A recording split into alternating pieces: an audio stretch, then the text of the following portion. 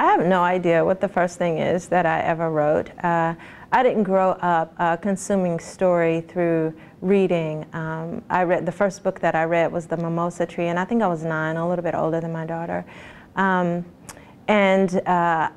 loved movies, I loved television, and I think something about the way that my brain works, the story of things was always really important to me. And I didn't really discover the passion or the need to write until the week after my son was born.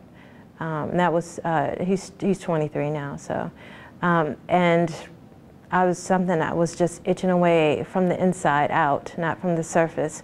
And I had no idea what it was, but I almost couldn't take it anymore. You know, if you could imagine not being able to breathe but still having a little breath, that's how I felt.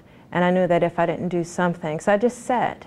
Every time he took his nap, I just sat, just wondering, what is it? And I started writing in a journal that someone had given me before he was born. And it was like just opening up the air passage again, you know, and I could breathe. And so much came out.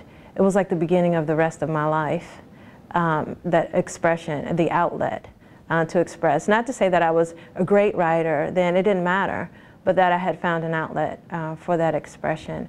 And I think years of continuing to write, I've mastered for myself the number of tools that I can use to pull from that. So now with that said, what have I written? Several essays, millions of poems.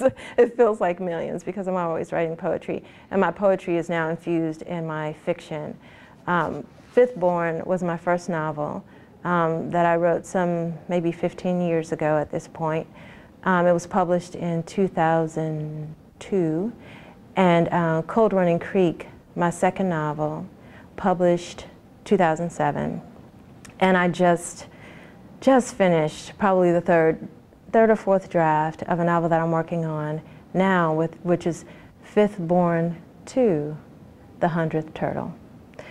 So many people have been waiting for The 100th Turtle, and the two have merged. It is now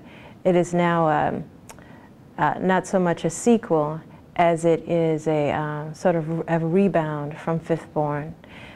So yes, that's what I'm currently, that's the work. That's the daily work.